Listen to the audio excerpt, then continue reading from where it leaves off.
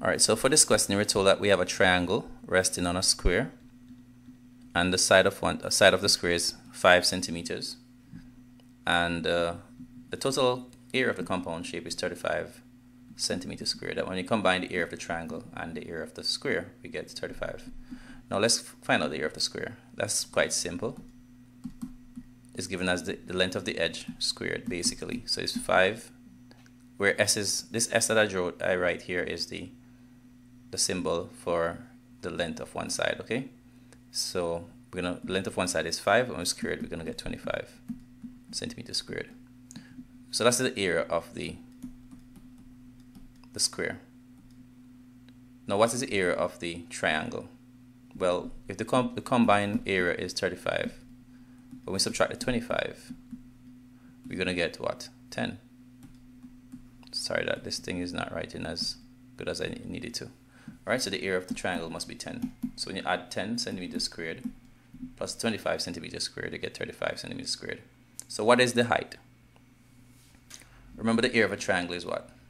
Half times the base times height. Now, if this is a square, this is a square, that means this length here must also be what? 5 centimeters, right? That length must also be 5 centimeters. Because the area of the square, all the sides are equal. So that means the base of the triangle is 5. So we know this half times the base, in this case 5, times the height. That's how we find the area of a triangle.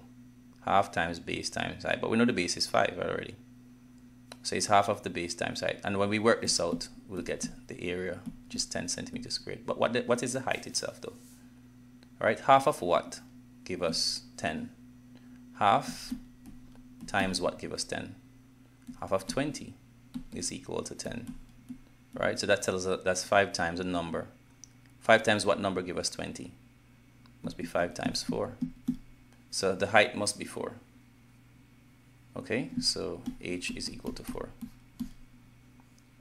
So when we put it in, we can see that half times 5 times 4 will give us 10. 5 4 is 20, and half of 20 is 10. I mean, we're sure we can work it out another way, definitely using the formula transposing and so forth, but time is of essence.